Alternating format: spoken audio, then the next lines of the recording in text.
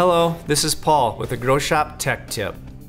Today we'll be discussing planetary reducers, how they work, and some of the advantages and disadvantages. We'll begin with the planetary's layout.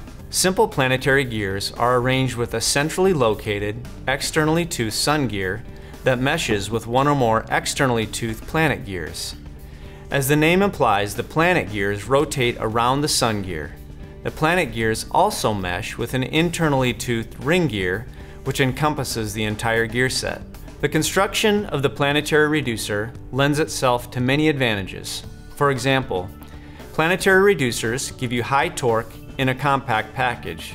Sharing the load between several planet gears allows the reducer to handle the same torque that larger parallel axis gear sets handle. They are also highly efficient, with the single stage typically around 95% efficient. These reducers provide for ratios as high as 11:1 that can be achieved in a single stage, whereas it's difficult to achieve much higher than 5:1 in a single parallel axis stage. Since the sun gear contacts multiple planet gears, resistance to elastic deformation is higher in a planetary gear set than a parallel axis gear set, giving the planetary reducer high torsional stiffness. They allow for coaxial alignment, meaning there's no offset between the output shaft of the motor and the output of the reducer.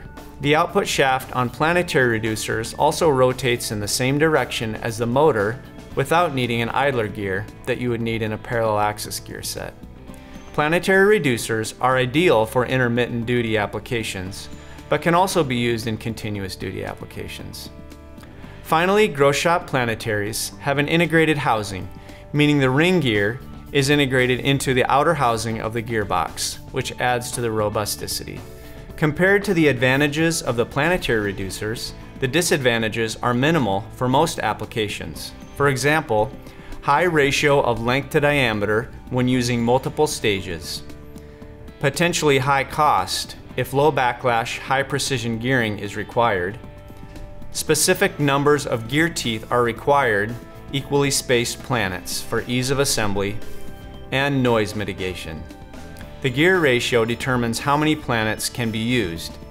You should consider planetary reducers when designing for applications that require high torque in a smaller package, with an output shaft that needs to be coaxial aligned with the motor. This has been a Groschopp Tech Tip. For more information about any of our products or to view other tech tips, please visit us online at www.groschopp.com.